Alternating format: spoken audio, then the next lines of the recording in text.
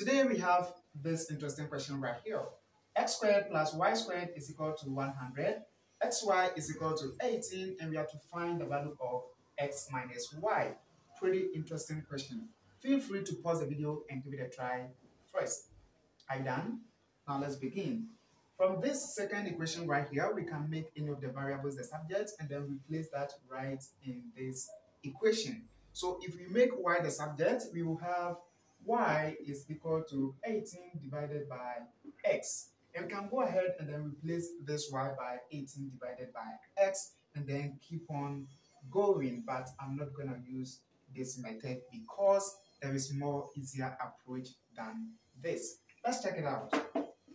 We know from an algebraic identity that if we have a minus b all squared, if we expand this one, we're going to have a squared plus b squared minus 2ab. And of course, if we relate the right hand side to what we have here, we have a squared x squared plus b squared plus y squared. So it means we can find something out of this one. And of course, we are looking for x minus y, a minus b. This equation will really help us solve it more quickly. We can rewrite our problem in such a way that we will have x minus y all squared, which is equal to x squared plus y squared minus 2xy.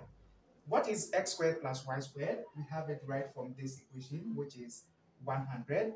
What is xy? We also have it here. So you see, pretty simple.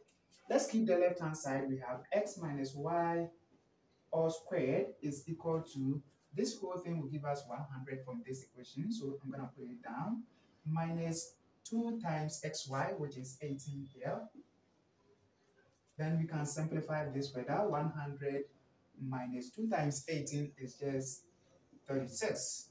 100 minus 36 is 64. Then the left hand side, as always, we have x minus y squared, and here will also be x minus y squared. Remember, we are looking for x minus y. We have it here, but just that we have all squared.